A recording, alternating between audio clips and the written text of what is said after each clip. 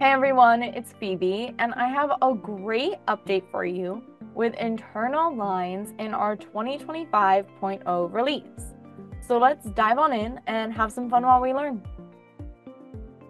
So now what you can do with internal lines is, get ready for it, group them. So using your transform pattern tool up top here, you can select all of your internal lines or shapes. So these are all shapes. And these were traced from a graphic. And now what I can do is right click on top of it, go to group, and then group.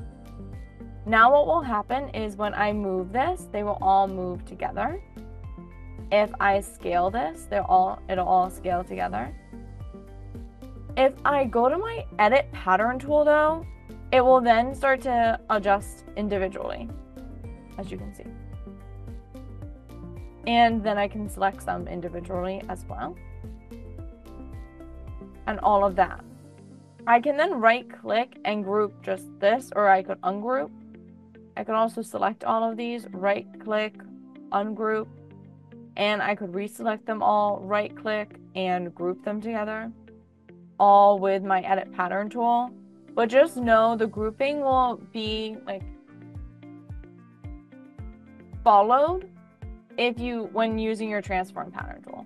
So the transform pattern tool will honor the grouping the most. So now what I'm going to do is show you about lines. So I'm going to go down here, go to my transform pattern tool again, because if I just go to my edit pattern tool here, and if I just try to select these internal lines like so, I'll right click and the group option will not be here, as you can see. So with my edit pattern tool, I'll go through and I'll select each and every internal line by holding down shift and clicking once with my left mouse button to select each line. Then I'm going to right click on top of it, group, group. Now these will be grouped together. So if I click and move,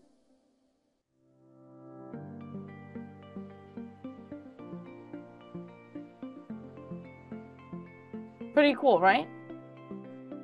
I could right click delete. Maybe I want to resize. All of it's possible once grouped. I can also right click, group, ungroup, but again, with your edit pattern tool, it's only going to edit the individual.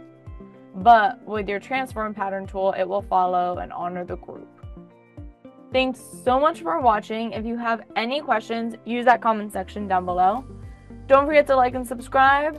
And thanks again so much for watching. Keep having fun in CLO.